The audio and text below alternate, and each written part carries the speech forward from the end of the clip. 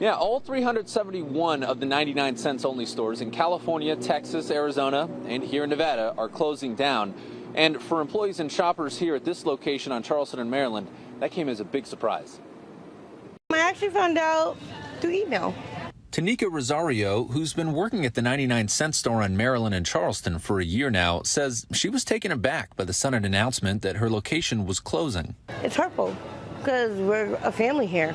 Rosario thought it was only this location closing down and that she'd be able to keep her job at another location in the valley. But the single mom soon learned that was not the case and was also disappointed to hear the lack of a package for laid-off employees. We'll get some kind of stipend